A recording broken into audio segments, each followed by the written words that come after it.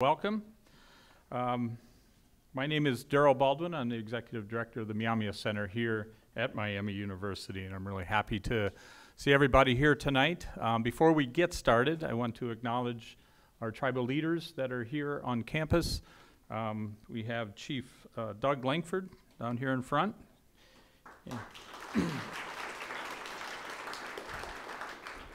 And we have a couple of others that aren't here, but I'm going to go ahead and name them. They are on campus. Second Chief Dustin Olds. Present is Secretary Treasurer Donya Williams. And our first council person, Tara Hatley, who's running a little bit behind. So we've had a busy week, but it's been really, really great, celebrating 50 years of this relationship. So. Well, first of all, it's my distinct pleasure to introduce our speaker this afternoon, Dr. Cameron Shriver.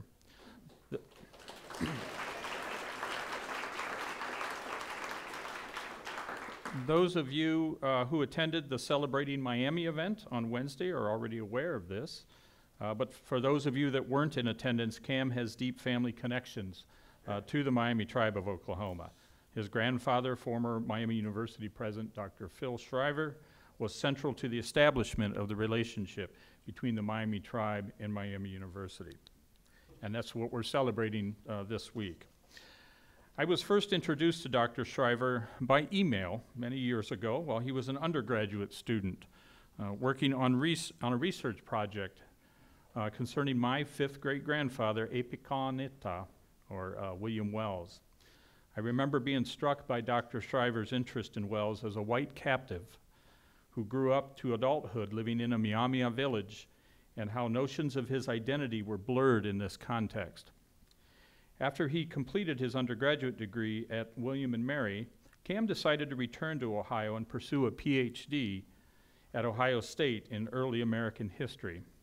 From the very beginning of his graduate work, Cam strove to be an engaged scholar. He freely shared his research with the Myaamia Center staff and took interest, questions, and responses of the Myaamia people seriously within his work and research. Throughout his graduate work, he impressed us all with his historical knowledge, research skills, and humility. Cam continues to deepen his knowledge and advance his skills as a historian, but his work is always undertaken in the spirit of advancing our collective understanding of the past, rather than cementing his status as an individual authority of Myaamia history. After graduating with his PhD in history in 2016, the Myaamia Center hired Cam to begin the first stages of researching the legal legacy of the reserves and reservations created by the treaties prior to the forced removal of the tribe west of the Mississippi. This work has evolved and expanded into a complex interdisciplinary project called Alchimwakion Gonje, Stories from the Land. The goals of this web-based resource is to revitalize Myaamia connections to our homelands in what is today Oklahoma, Kansas, Indiana, and Ohio. Dr. Shriver serves as one of the primary directors of this ongoing research. In preparation of this 50th anniversary year, the Miami tribe asked Cam to work together with Bobby Burke, Emeritus Director of the Center's Miami Tribe Relations Office, to author a definitive history of the relationship between the Miami tribe of Oklahoma and Miami University. It is our hope that we might all be able to enjoy that book within the next year. Tonight's presentation is largely derived from that research that Cam and Bobby have been doing for this upcoming publication. But Cam is much more than the sum of his collective historical research and writings. He is also a caring and generous teacher, working with Myaamia and non-Myaamia students to help them to better understand our complex and overlapping pasts. Cam has also demonstrated that he's one of those rare individuals who is always ready to roll up his sleeves and pitch in, no matter what needs to be done. A good example of this ethic is that Cam has worked to learn the calls and responses to stomp dance songs and has traveled between Ohio, Indiana, and Oklahoma in order to help the Miami tribe conduct dances that are so popular and important to our community. And aside from all of those, Cam is just a great presenter. And I think we're all in for a real treat tonight. So it's my pleasure once again to invite Dr. Shriver.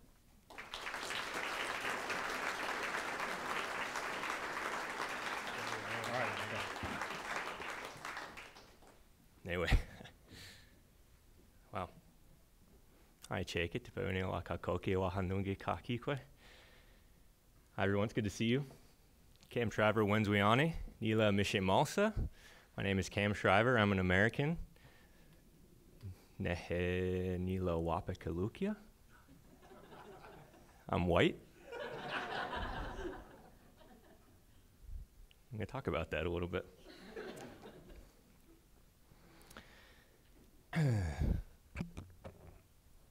Just as a content forecast, I'm going to spend some time on race-based ideology, including nicknames and mascots tonight. In other talks and writing, including the Myaamia conference, I've focused on the land endowment of Miami University and the dispossession of the Miami Nation. I've also focused on the last 50 years with Bobby Burke, certainly a story of increasing respect between the Miami tribe and Miami University. That's what we're here celebrating. Today I want to lead us as we consider the early 20th century. This was not a pleasant story, but it is a necessary background to consider where we were 50 years ago. Maybe, and my hope is that it helps us map out that road where we've been. As Myaamia diplomats would have said at one time, it feels now it feels like it's a white road. It's a good road. Peaceful, free of brambles. But once it was considerably more red than all that, a treacherous path. Twisting and turning, but powerful nonetheless.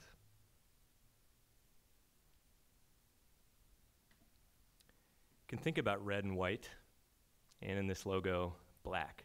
If I say red, white, and black, in the context of this logo, some of you know what that means. And there's more information on I'm told to go to the table in the back and read the stuff that Andy and Tina said out there, and Stella. Red and white. If you're an athletics fan at Miami University, maybe that evokes certain images.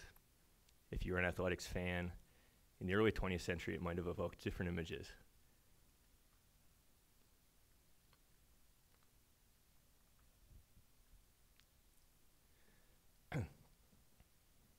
On September 16, 1885, the Myaamia siblings John and Esther Miller arrived at the barracks of Carlisle Industrial School after a long railroad trip from Miami Indian Territory through St. Louis, Cincinnati, and Pittsburgh. The next day, Miami University began a new era, now called the New Miami. The Miami University opened for classes that fall of 1885 after a dozen years of dormancy following the human and financial devastation of the American Civil War. And almost immediately, they began to build an athletic tradition. Miami University, like so many schools, has a long history of grappling with its changing brand. But more than that, Miami's athletic history formed an unlikely springboard for what we're celebrating now. Very unlikely indeed. That's an educational relationship with the Miami tribe. Short story is that Miami students, that is at this university in the early 1970s, decided they wanted to change the nickname of their athletic teams.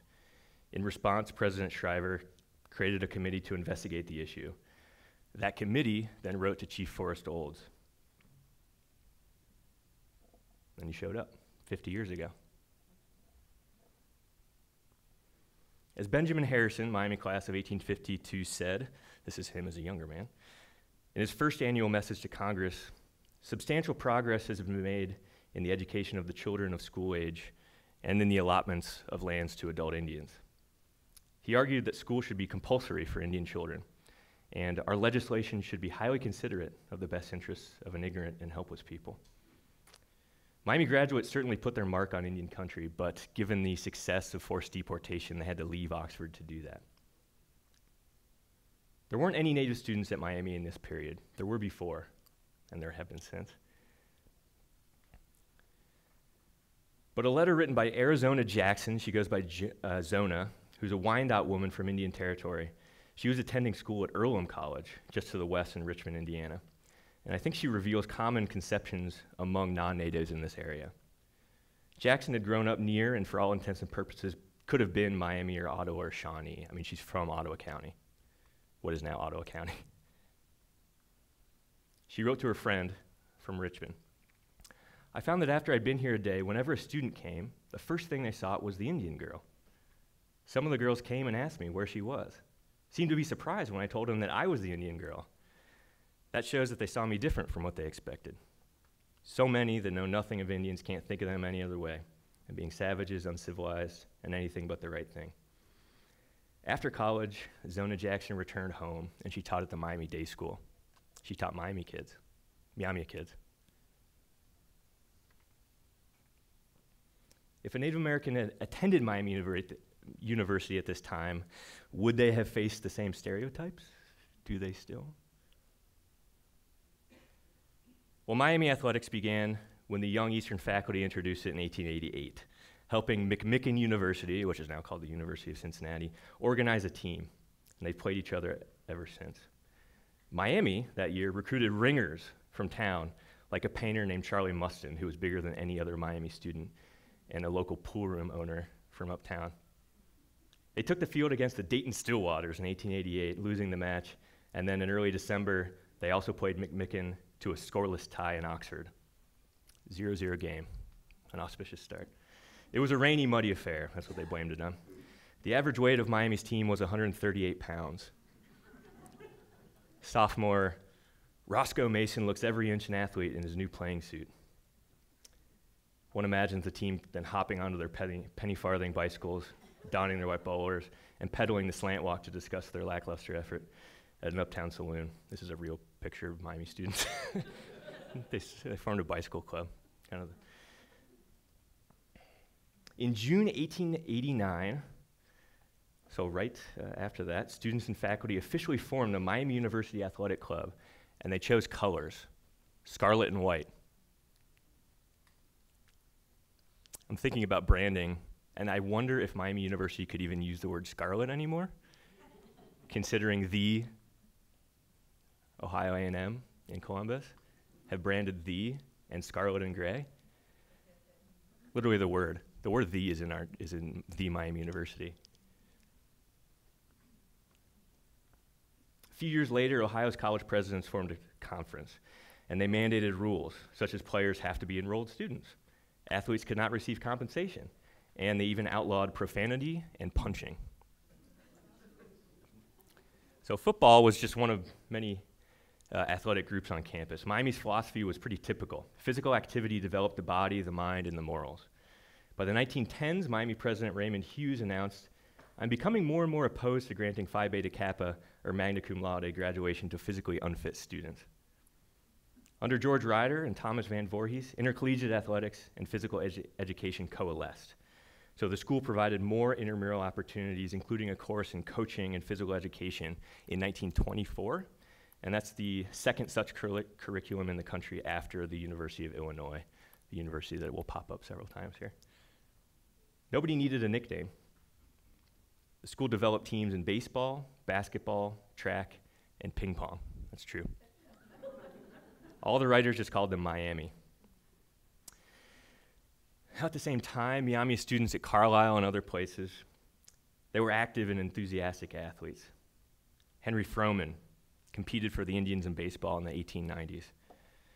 In the 1910s, Edwin Miller was a star on the lacrosse field, a captain of the team that played schools like Princeton and Harvard. He was the captain in 1917. He moved around different boarding schools, from Carlisle Industrial School to other labor camps or schools, other indoctrination places. At Chilocco, he was on the track and field team. He was at Carlisle as well, and he's pictured here, I think, holding the discus. At Miami University, native imagery was beginning to appear, but in kind of unexpected ways. Here I want to turn attention to Alfred Upham, who, according to Bobby Burke, an authority, showed an early flair for ritual. I'm really relying on Bobby Burke's research and some of her interpretations here. More than anyone, Upham shaped university traditions in the early 20th century. Growing up on a farm just a county over from Oxford, he's up from near Eton. He was Miami's valedictorian in 1897.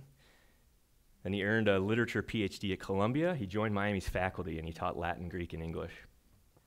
For the school centennial in 1909, he published a history of his alma mater, and he called it Old Miami, the Yale of the early West. Upham that year standardized an alma mater song, and initially it was a folk invention. It went by the popular tune of "Oh, My Darling Clementine." He wrote and rewrote several verse and chorus lyrics, and eventually the words solidified to celebrate Miami history. A man of many talents, Upham next took on a new role called Miami's Director of Publications in the 1910s. He was a booster of all things Miami. He engaged alumni by sending out a bulletin. He organized the first homecoming in 1914. And this first homecoming, it seems, was an opportunity for the first pageant of Miami history. And we're going to get into it. Miamians reinforced a particular version of their institution's early history and creation. And across the country, similar institutions were developing parallel mythic beginnings, moments of creation. Ironically, they're attempting to explain their distinctiveness, and they're all kind of doing the same things. Pioneers, so the story went, overcame the wilderness or Indians, or usually a mix of both. That's the story, that's the narrative. Students in my class, we discussed this today. A pageant of Miami history played on campus over many years in the 1910s. It continues into the 20s and indeed into the 30s. The pageant's prologue was described as an Aboriginal background with a tribe of Miami Indians, then the first campus and its first inhabitants. This prologue was a lengthy poem, and it was called the Sachem's Prophecy. It was written by a guy named George Carver, and it began, "Hear ye warriors of Miami, hear me in this solemn council."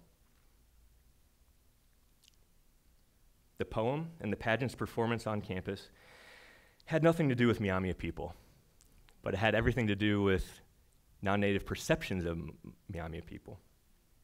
A war dance performed by Miami students was, after all, the prologue, so this happens before the university.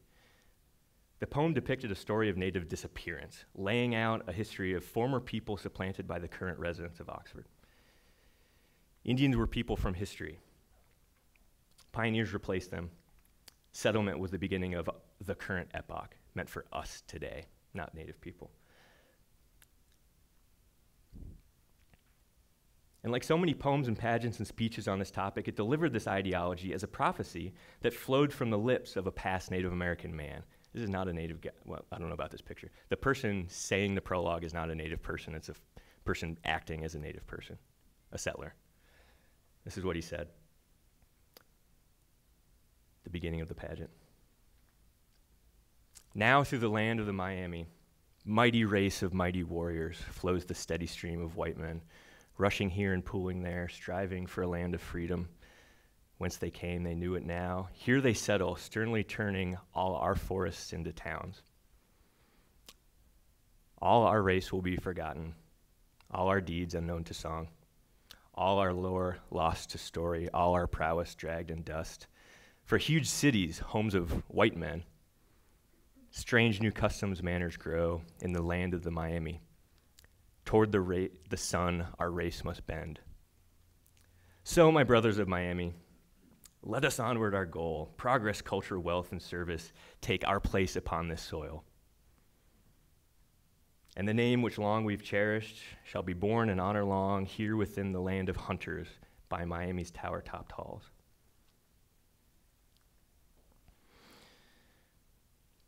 Then the pageant begins. So as the new Miami replaced an old Miami, so this pageant told its audience that the old Miami had replaced the still older Miami Indians, hunters and warriors who lived in a forest. Miami's tower-topped halls literally took our place upon this soil, said the Myaamia Indian character. And lastly, an unattributed quotation appears, simply stating, "And so they called it Miami," which means in the Indian tongue, beautiful.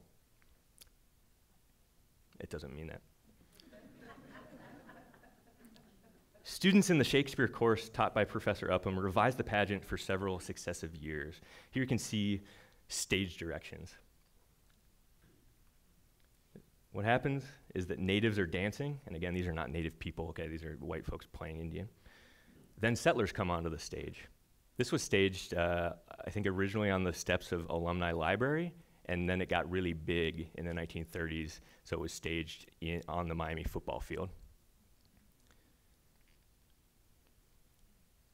So natives are dancing, then settlers come. For some reason, Indians attack them for no reason, until they slowly quiet down. Their war whoops fade to nothing. Lights out. Lights come back on, a bugle sounds, and native people never appear again. Exit stage left.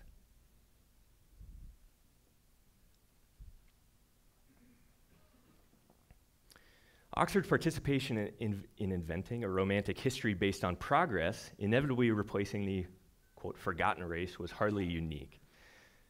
So the pageant of Miami history debuted the same year as the pageant of Bloomington and Indiana University, a play in which female spirits, some of them are called like things like determination, courage, forced the Indians to abandon their violent attack on peaceful pioneers. But in both pageants, and a lot of pageants, historian James Buss describes across the region in this era, poetic or performed or artistic histories in Ohio and Indiana and Illinois literally forced native characters to leave the stage to make way for white settlement.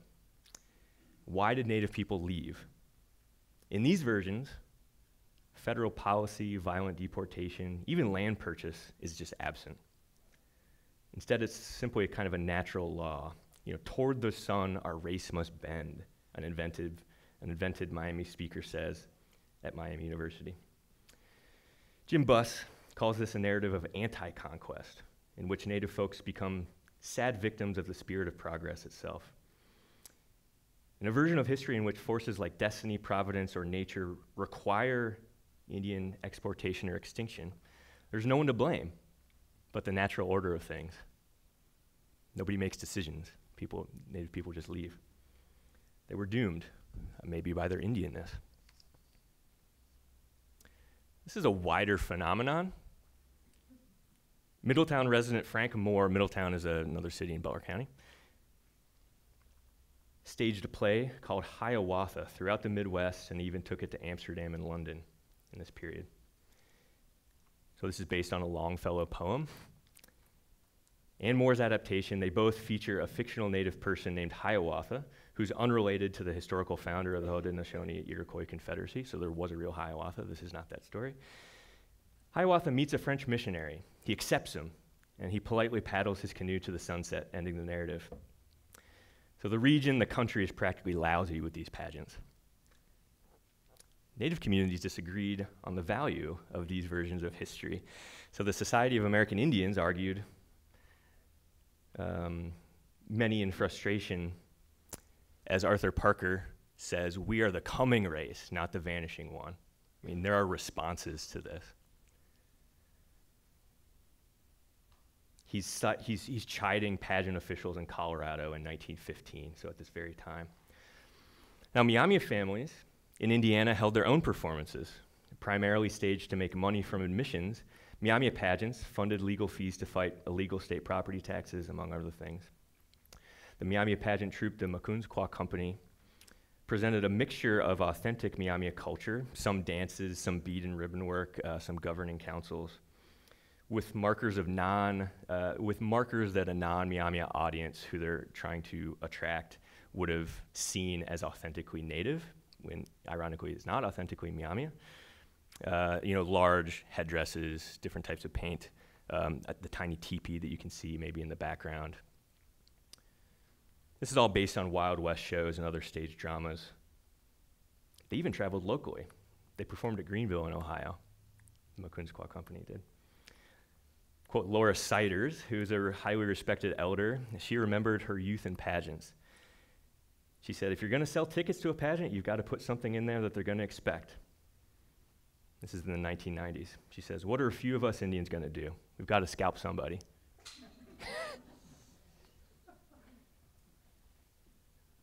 At Miami, the slow transition from red and white, often scarlet and white, to an athletic nickname of Big Red seems unplanned. Nearly all Miami students were white, but they focused on the red part of the name. They never called themselves the Big Whites, for example. Miami was the Big Reds, or the red and white. At the same time, Native people existed in nostalgia. In the Midwest, Native people existed before us, before pioneers. And never bothered to find Native perspectives, although they might have asked Addison Walker, a World War I veteran. They might have asked Addison Walker on the left. They might have asked Esther Dagenet. Esther Miller is who I began this talk with. She was a Carlisle survivor. She's here pictured in Columbus, Ohio. She comes as an inaugural member of the Society of American Indians. So she's pictured with her name there. So she's from Myaamia, Oklahoma. She's a Myaamia citizen. She's seated just in front of Native icons Henry Rowcloud and Charles Eastman. So she's in this circle of progressive intellectuals.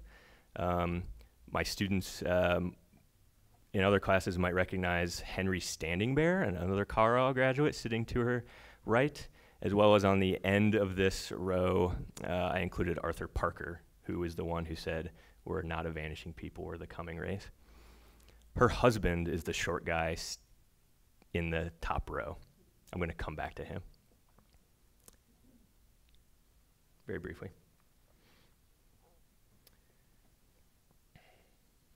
So Native-inspired imagery floated along the currents of daily life here. Flotsam periodically discovered in the ebb and flow of the university. Now, in 1928, Alfred Upham was hired as the university's new president. His vision for the university included looking forward. Upham and his team had experience in boosterism. So more than a decade earlier, he's an English professor at Bryn Mawr, but he writes to the president with ideas. He says that Miami has to develop good talking points, including individual attention, clean athletics, traditions, preparation afforded for various callings, new buildings, etc. It might sound familiar today. Already growing in enrollment, the institution would embrace the modernizing occurrence of higher education. So the administration's objectives included attracting students, particularly middle and upper middle class students. This is a very crowded market, higher education market. As Charles Larrabee puts it, colleges offered a way both to get a job and have a good time. This is a collegiate revolution. This is a new idea in the 1920s. Meaningful experiences would then make alumni remember their collegiate years fondly, and maybe they would give back to their institutions. So competing with schools on the field and in student recruitment required a distinguishing feature. What set Miami University apart? Perhaps its age. But just because a school is old does not make it attractive. Rather, by inventing and then invoking the idea of tradition and heritage, Miami could differentiate itself from its upstart competitors. They're particularly angry at the University of Miami at this time period, who is stealing their reputation, and they suggest that they call themselves Everglades University. I mean, the presidents are like sniping at each other in this time period. Stolen valor. Upham was successful. He regaled an audience at All Miami Day with a sweep of a century and more, from primitive timberlands and roving tribes of Indians through all the pioneering of a new frontier town. And I've read a typed copy of Upham's speech, and it is moving. It was reported as a masterpiece of condensed history, tradition, and loyalty. Those things work together. This was exactly when Miami underwent an aesthetic transformation, indeed, the same year as colonial Williamsburg. Miami's architect, Charles Salarius, who's later sometimes called Colonial Charlie, imposed a neo-Georgian red brick style on a formerly vernacular, sometimes neoclassical or federal, always utilitarian campus. So consider the South Dorm, which is now called Stoddard Hall, pictured here. It goes through quite a change, adding porticos, other architectural features that some architects might name. Shutters, I guess. You know, stuff. The refashioning of Miami's Oxford campus supported a new Miami that highlighted an old tradition. The religious uniformity on Miami's campus reflects a 20th century taste for colonial spaces. And then the school plunged toward an athletic nickname. It was within weeks of the stock market crash of 1929. After a football game, President Upham, this is his second year as the school's leader, He visited the third floor meeting of the Delta Kappa Epsilon fraternity on High Street after a football game. Apparently that's something that presidents used to do. I don't know if they still do that, go to a fraternity. Upham was a geek himself, and knowing some of the fraternity members, he apparently wished a change away from Big Red. That's how it's reported. He wanted to change. He asked a student and football player named Frank S. Games for his thoughts. This is what Games said. Well, this is Indian country, and they've been part of the folklore. The Indian tribe and the rivers are all named Myaamia. I'm going to use a term now as it's written for clarity's sake. Why not use the term Redskins as a designation for Miami athletics teams? Years later, this Frank Games corroborated the story. He also suggested at that time that Miami should hire a new football coach named Paul Brown, who was his old teammate who was coaching a high school in Massillon, Ohio. They didn't. So Games, the football player, suggested the nickname in 1929. Now this rings true because a couple years earlier, his high school in Coshocton, Ohio, had adopted the same nickname. In other words, while he's a high school student, the high school adopts that nickname. Then he brings it here.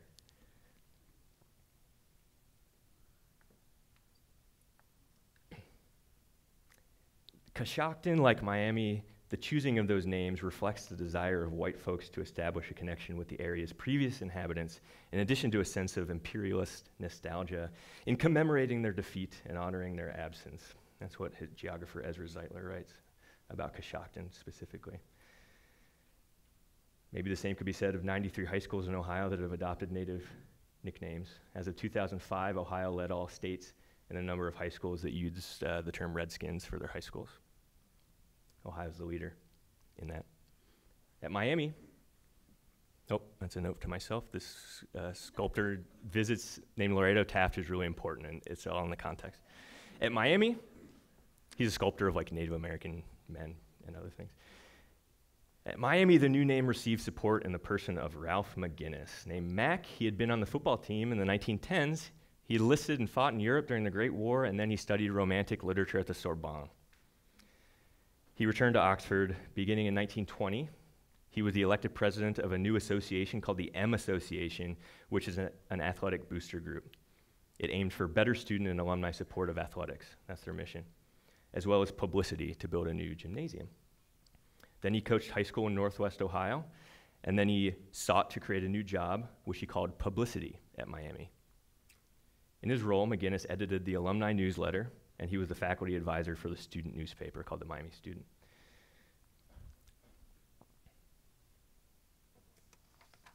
Miami took promotion to new heights. In the late 1920s, Mac, and thus Miami University, was at the vanguard of a new field called advertising. This is also new. McGinnis wrote to President Upham that legitimate publicity is yet in its infancy. It's far from an exact science, but far removed from the ballyhoo which passes for it. McGinnis had indeed worked for the AP as a journalist, and so he was ready to develop stories for distribution for the public and alumni. So the president and the publicity director worked as a team to develop Miami's modern brand. McGinnis accepted the Miami job, and immediately he attended Pop Warner's football school in Wittenberg. Another connection here, Pop Warner invents the forward pass, makes his start as a football coach at Carlisle Indian School, where he coaches Jim Thorpe, among other people. He also, Carlisle, there is one Myaamia student at Carlisle, by the way, and his name is Willis Pakangi. I think he's on the JV team. He plays with Jim Thorpe, though. Or he's on the JV team with Jim Thorpe. Willis Pakangi. So McGinnis saw football as a linchpin to his institution's brand. He was filled to the brim with ideas, he said. The pieces were basically in place. There's a president intent on distinguishing his school, a publicity man, and a new nickname. So by 1930, McGinnis made a pronouncement. Henceforth, and hereafter, the term Big Reds is to have new meaning. Since the state is overrun with bearcats, wildcats, bobcats, musketeers, and other such like small deer, members of the athletic department went into a huddle not long ago. They decided that Miami teams ought to have a new moniker and a new symbol. As the very name of Miami is taken from an Indian tribe, and the term Big Reds smacks of Redskins on the warpath, an Indian brave in warlock and feathers was thought a suitable insignia. This article was distributed by mail to the school's alumni, and it introduced the logo. It was a silhouette profile of a man And it said, "In this brave scalp lock are 2 feathers indicating that the 2 enemies have been slain. The tuft of hair just behind the forehead indicates the brave has been officially made a warrior." Kind of made up ideas. The transition really gained momentum. This is McGinnis using it in his news bureau kind of header. Some really, the point of this is to show that the insignia is put onto cheerleaders' outfits, but I also like how fabulous these guys are. So it's like problematic, but also, come on, like I like these guys are fun.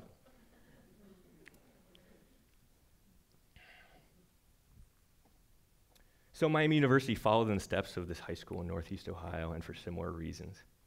Rather than a name generated at the founding, the Redskins idea was a new trendy moniker that linked athletes to the supposed violence of long-gone American Indians.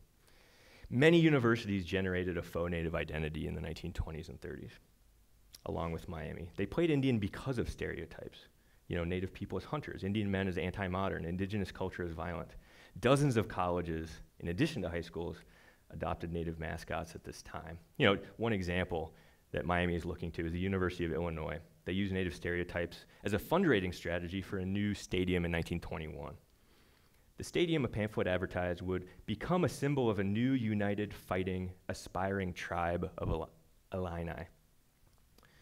Inventing a new tribe called Illini ignored the existing nation, which is called the Peoria Tribe of Oklahoma. That's like Illinois people become the Peoria Tribe of Oklahoma. They exist, they're in Oklahoma. In 1921, the most important and well-known Illini is Charles Dagenet, married to Esther Dagenet. They've divorced by 1921, but he is wearing 3-piece wool suits. He's negotiating jobs for American Indians in industries such as automobile manufacturing in Detroit. He's working out of Washington, D.C. Likewise, Stanford transitions from red to Indians in the 1930s. They give the exact same narrative that Indians kill animals is why Stanford changes or adopts Indians. Syracuse, Utah, North Dakota, Dartmouth. While the Myaamia girl named Mildred Walker, she was scraping weevils from her food at Seneca boarding school.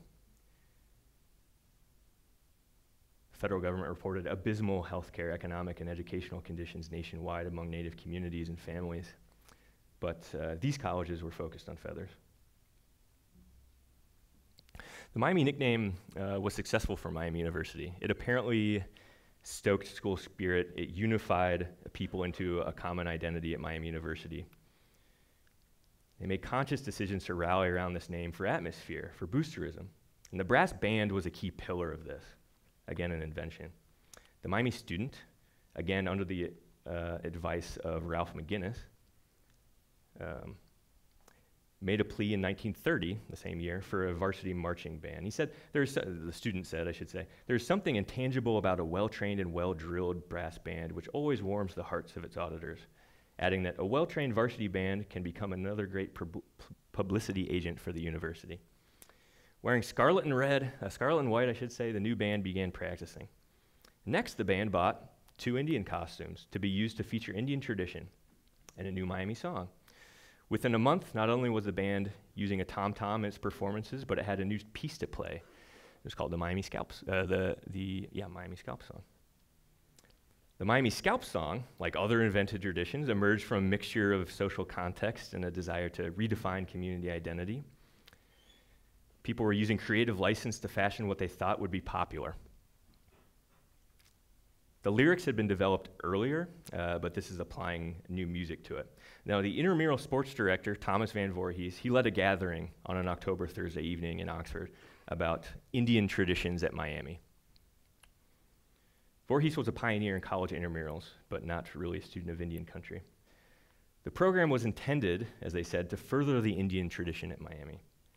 It remains unclear whether, when these men said Indian traditions or Indian lore, they meant information about Native people or material about Indian stereotypes or about play acting, and maybe the difference between stereotype and reality was indeed difficult for them to find. At this assembly about Indian lore in 1937, the band came up and they performed their new piece, an upbeat brassy march. The Glee Club director, a guy named Raymond Burke, said that the idea of a scalp song was wholly Dr. Upham's. He wanted a song for the Redskins' dance between the halves of the football field. This is his wife, Daisy, who apparently actually composed the music. Two junior boys danced to what was reported as a war dance, which was not a war dance, in their new costumes.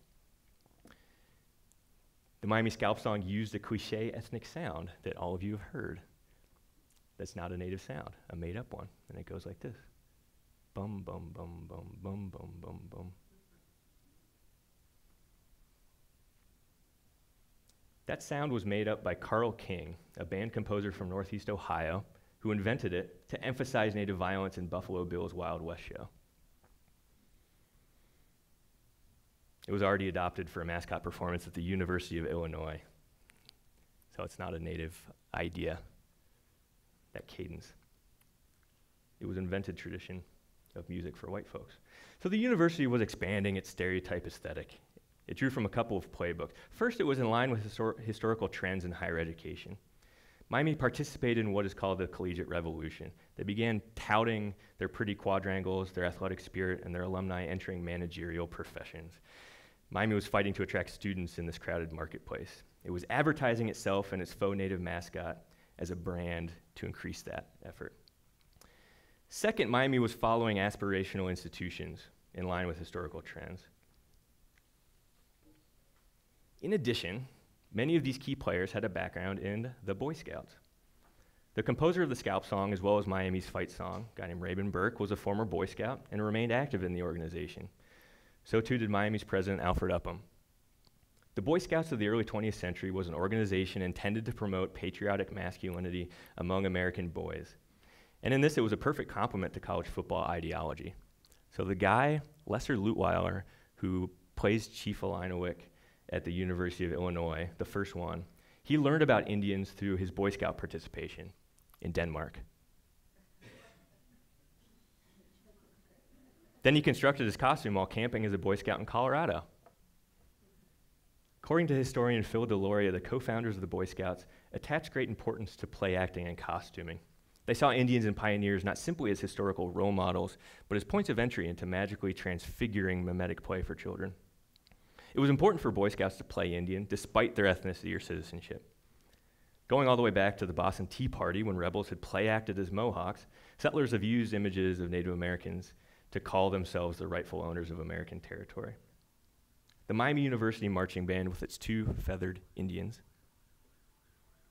was a perfect blend of Boy Scout co-founder Dan Beard's interest in military-style nationalism and fellow co-founder Ernest Thompson Seton's vision of primitive, anti-modern humanism, represented by what he called the Red Man. So creating Miami traditions from this ideological mixture, men like Upham, Burke, and McGinnis found quite a bit of success. Same year, 1937, the alumni newsletter announced a more textured image created by an art student. The young buck on the cover is the new Miami Redskin. They encouraged alumni to buy decals of the new image, saying, "It represents exhaustive research into the history as well as the racial characteristic of the Red Man, who stalked the deer and pioneer over the hills of Oxford." I wrote shrug there. The Miami Indian was the best type of noble savage. Oh, great. Good.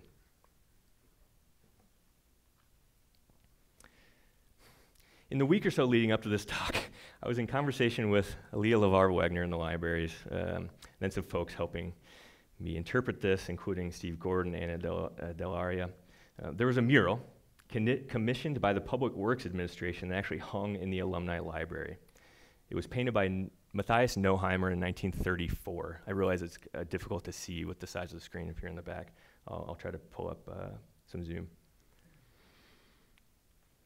We haven't yet found a color image, but this is from newspaper coverage, and it's odd. I mean, as the student newspaper explained, it combined 4 scenes of Miami's founding era. The artist's primary research was Upham's old history book. What's important that I'm quoting here is that these are the 4 scenes: Sims negotiating for the famous land purchase, conquest of the state, the last stand of the Red Men as they were being driven out, and then early settlers invading the wilderness, which is an odd thing to invade. I'm not sure what to make of all that. They called them red men and not redskins, and I wonder if that's significant. That how can we invade us?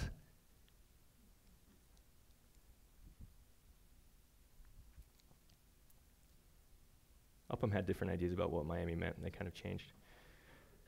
I found in Noheimer's letters, thanks to Aaliyah, the idea that the derivation of the name Miami was actually from mother.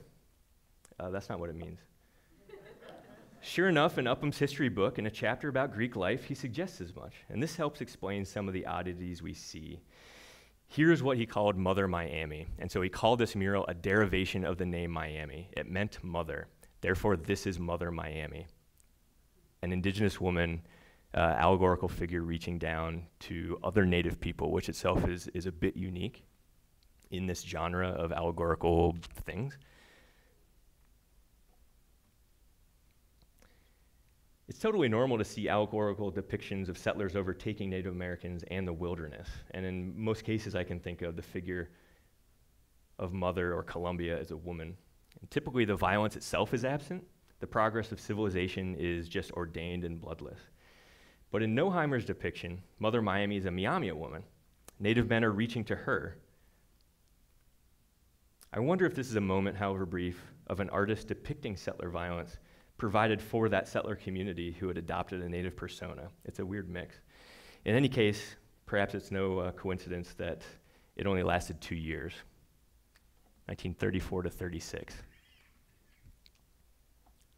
Thanks to Annie and Aaliyah and others for helping me with that. More to find out.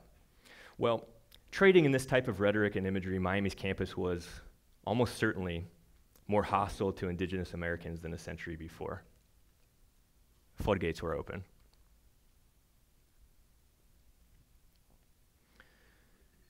Struggled with what, as the floodgates really open, is this becoming gratuitous? Literally in this presentation. I'm going to leave the history more or less there, except to note that this was getting more stereotypical, not less. Pseudo-native vernacular saturated Oxford. Matriculation climbed steadily from just about 2,000 students before the Second World War to about 15,000 students in the 1960s. The dining hall became the reservation. The Alumni Association, starting in 1950, began selling a cartoon. Well, this cartoon. A character named Hiawatha emerged in a campus humor magazine, which was called The Tomahawk, and made the jump into university branding. Then it became kind of an official image of the university. You can see it on the drum there. This is different. It's kind of constantly changing. Changing. It also becomes the name of the dancing mascot. Becomes called Hiawatha. This is Jim Cooley, who becomes a state representative, and he's the one who calls and writes to Chief Forrest Olds. This guy. Curtis Ellison is here, and I have a quote from Kurt Ellison. He's the American Studies professor, and he came to Miami in 1970 from the University of Minnesota. That's a place where American Indian activism was at its height, and not so in Oxford. This is him, and I can't do his accent. I wish I could. I walked into Miami University Center, this building. That's where this is. And there was a snack bar called the Redskin Reservation. I couldn't believe it. I said, have I stepped back in time 30 years? Where am I? That's in a video, actually. As networks of Native Americans developed active and sometimes radical responses to their long dispossession and colonialism, Miami University could hardly have found itself in a worse position relative to actual Native people. I mean, these are responses not from today, but from the 1960s. And one from today in Chicago. The deportation of Native people from the region had now been followed by a cartoon version. On campus, as across much of America, non-Native imaginations concocted stereotypes, replacements for real humans.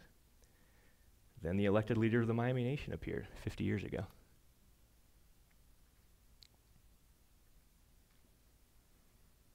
It's hard to draw many optimistic conclusions, except I would remind us that we're, I guess, celebrating 50 years of more positive relationships.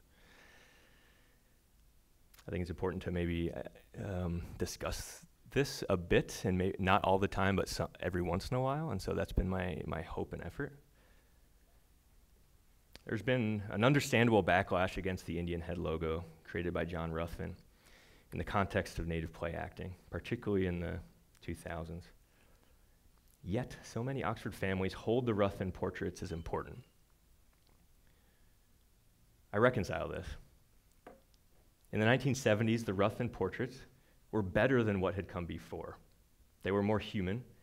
They were touted as more accurate. That was what they said, the university, to alumni.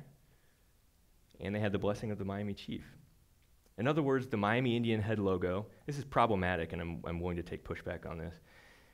You could consider it, one might consider it as a kind of first Myaamia heritage logo.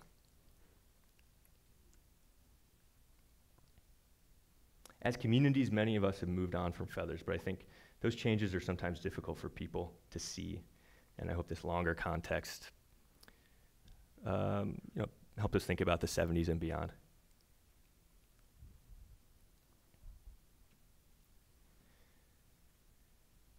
(1972), 50-year relationship. Chief Olds came to campus. Well, that's the human face-to-face relationship. We might think of the relationship going back farther. It's rooted in colonialism and land expropriation and deportation. Indeed, the relationship between the Myaamia Nation and Miami University could only be considered a negative one in 1971. I hope that talking about this history helps us imagine where we were, the significance of what we've done, the path still before us, and the weight of what we're continuing to do. Thank you.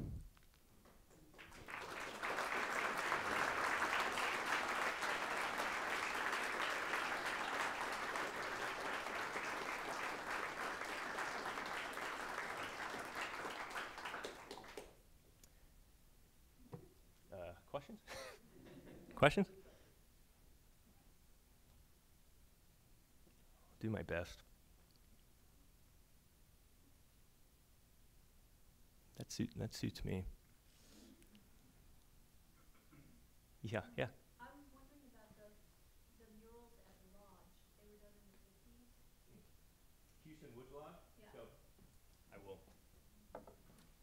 Question about the murals done at the Houston Woods Lodge. That's not something that I know much about. I'll bet people in the audience know a lot about it. The question was was it done in the 50s? Oh, okay. Okay. Mm-hmm. I haven't spent a lot of time thinking about the murals at the Houston Woods Lodge, but I will try to. Yeah, right. Mm-hmm. There are these native-inspired big murals at Houston Woods Lodge. Yeah. Of native life. Right. Mm-hmm.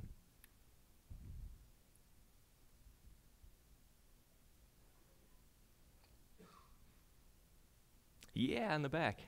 Yeah. What is your feeling about repatriation? Question about repatriation. I think that's good. And the question, so repatriation of, let's say, ancestors, what are called human remains, or items of cultural patrimony from federally funded museums and organizations back to Native American nations, which is really was intended to begin with the Native American Graves Protection and Repatriation Act of 1990, and continues with some organizations dragging their feet or not for different reasons. Many organizations are not yet in compliance with that 1990 federal law, and I think the work continues apace. And I know that in the I will say my sense is that in the Miami Nation, that is the work of many people, a full-time job. So it continues within the Miami Nation, which has its contacts around the United States, and although it's outside of that law, around the world. Indeed, there are ancestors all over the place. It continues. It continues. Thanks. Maybe time for one more, as I see some food entering the room. Yeah, Jonathan. Dan, thank you. That was great. I was just wondering, you know, it was so contentious when the name was changed and the mascot was done away with. Do we know to what extent students today are even aware that it was a different name and it wasn't always the Red Hawks, and do they care? Because alumni at the time said they're going to care forever, right? Yep. That's a great question. My sense is that other teachers in the room or other people who deal with undergraduates might have a better sense, including Karen, Bobby. But my sense is that a lot of students do know about it. I don't know where they get it from, but a lot of students are also second or third generation Miami people who know that it changed and know that it maybe should have changed, but don't understand the wheres and the whys of that story. And that's something we've talked quite a bit about, of why did it change? Why did it change in 1996? And maybe that's a discussion for a different day, except I would say that it seems that a lot of my students, at least in history classes, are pretty socially conscious and thinking about allyship between all kinds of institutions and all kinds of minoritized communities.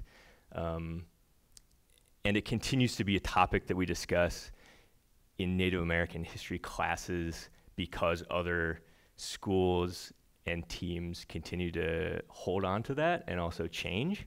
And so it's a constant news story, actually, and it kind of sucks up a lot of the news cycle in even like Indian country news is about mascots and nicknames, not about Native people. So my sense is that a large contingent of our undergraduates know that it used to be that name, but a lot of them also don't. Yeah, I don't know if it's 50-50 or something like that. That's kind of my sense. Yeah. I've only had positive feedback, Cam, from my many trips to be in classes with students where that situation's come up. I have only received positive feedback from the students. I ran across, I've met a few people at football games that we had a discussion about it, and even they were not, you know, they were wearing a Redskin shirt, you know, but even they were not negative. You know, we had discussions, and it was a positive discussion. So, The tribal, some of the business committee are saying they've had positive relations with Miami University community. Yep, just saying it out loud for people in the back. Yeah, one more, sure. Since the tribe name is pronounced actually Myaamia, has the university considered adopting that? Ooh. Can I break the news? No. Myaamia, yeah, Myaamia. Which I said what it doesn't mean, but it means downstream person. If you're kind of an old name of downstream person, so it's not mother or beautiful or any of those things. Has the university, not to my knowledge, and we have some of the important people here sitting in the front, I have not heard any rumblings of Miami University changing its name. Miami University is named, in my understanding, the best I can tell, after the Miami region, the Miami country. So the Sims Purchase was also called the Miami Country or the Miami Purchase, named after the rivers, which are named because they lead to the Myaamia people. So river names lead to people. So the Maumee in northern Ohio leads to the Miamis, and that river is called the Maumee by the Ottawas, like a different native tribe, because it leads to the Miamis. So it's the Miami Country, and that's the Miami University in the Miami Country. is where the name comes from. Just a little background, but Myaamia, people would have to learn how to say it then, I guess. He- People have such a hard time saying it. It's a three-syllable word. yeah, It should be as easy to say as Miami. Myaamia, Myaamia. So, well, I'm sorry. Well, yeah, Myaamia. Yeah, yeah, Chris. It's widespread. Back home, people have a hard time saying Miami. Myaamia, yeah. Not our people, Mhm. but people around town or whatever. Yeah. Yeah. Akali.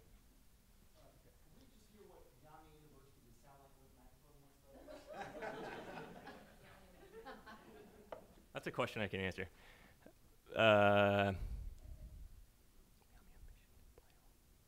Myaamia mission nipayone.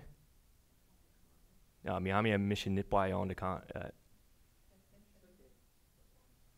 nipayone kane. Myaamia mission nipayone kane.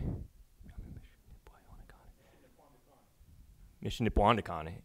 Myaamia mission nipayone kane. Sorry. Myaamia mission nipayone kane.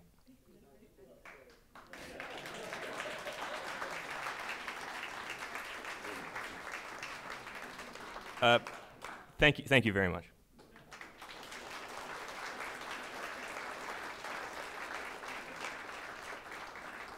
We would definitely get pushback from marketing on that thing.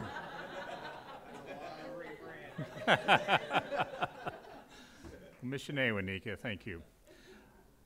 Well, we've got some hors d'oeuvres. I encourage you to stay, mix and mingle. There's lots of folks here that are visiting from out of state, from the Myaamia tribe, Myaamia students, Myaamia Center staff.